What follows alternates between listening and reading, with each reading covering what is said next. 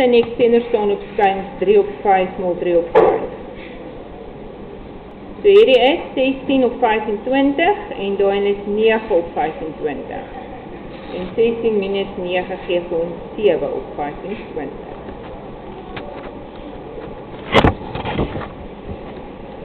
En dan die laaste enetjie moet jy dan vir tan 2x bereken het. Maar ons weet tan 2x is 'n identiteit, dis sin 2x op cos 2x.